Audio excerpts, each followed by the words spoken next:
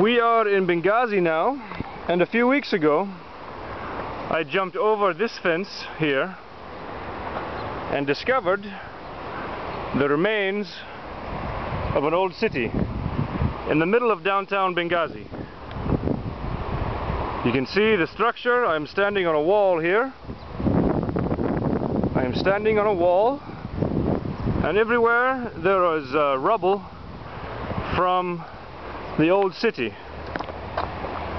And it must have been a very nice place, because even still there are mosaics left from this place.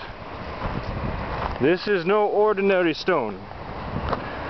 Here, see? Someone has tried to come already and take away these mosaics.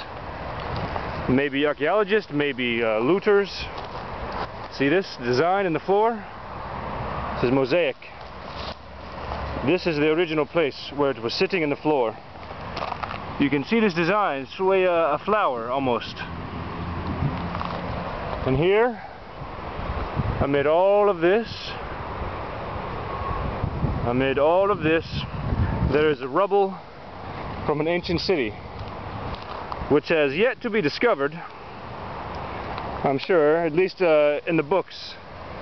In the guidebook, it lists only the lighthouse, which is right here, which is still functioning. This is the lighthouse.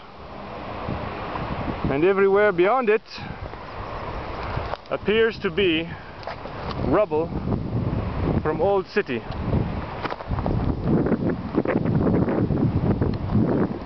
I'm not going to walk on the mosaics anymore because, well, quite frankly, they're crumbling. In such a state of disrepair are they. Now, one time they must have been beautiful. You see one flower here, one flower there. Flowers, flowers everywhere. And so, my cousin, Mohammed, and I have found a pit. Here are steps for this, maybe for well. Here's another well.